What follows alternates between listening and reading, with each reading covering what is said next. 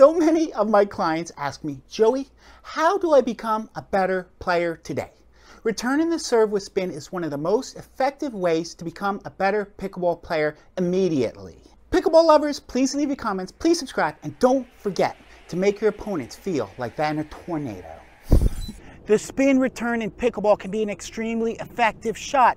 It stays low, it penetrates through the court, and it causes your opponents to miss. However, there are three things people do wrong.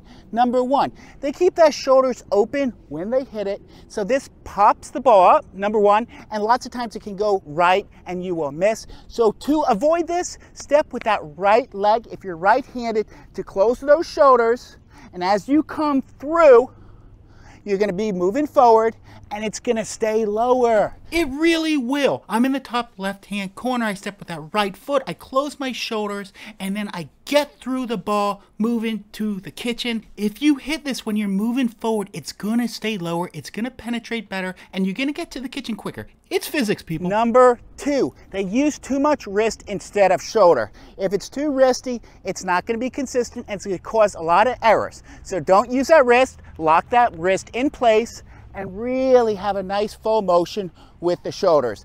This is Mark Napotovich playing Ben Johns. He's in the top right-hand corner and he hits a beautiful slice. So he locks that wrist. He does something weirder then. Mark does weird things to guide the ball.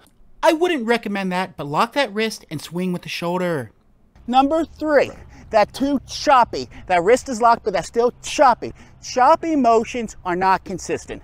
Nice full motion, step with that right leg and really get through it, and you should be moving through the court to the kitchen after hitting this shot. This is Ben Johns, and look, it's a full motion. It's not choppy. The full motion will build consistency. A number of people have asked, Joey, how do I handle this slice? Because it's causing me so much trouble. So this is how you handle a slice return. Please subscribe, I'll keep getting better. When they cut under the slice with that backhand, which way is it gonna bounce? I'll make it simple. So they cut under with that backhand, and see how that pulling away, and the ball is gonna bounce that way.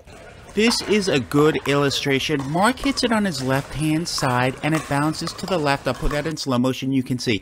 Also, why did Simone drive that? Mark hits such a deep penetrating slice, it really goes low through the court and she wanted to drive that. Now this one didn't penetrate as much through the court and Ben Johns hits a beautiful drop, but notice he's accelerating through that drop. Do not be hesitant, be direct, be firm. This is a slightly different example. Ben Johns hits a backhand slice return and Mark slices it back. But when he sliced it back, take a look. This is slow motion. He's not accelerating super hard through that slice.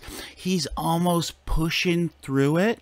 By doing this, he's keeping all Ben Johns' spin on the ball and it makes Simone hit a very difficult shot.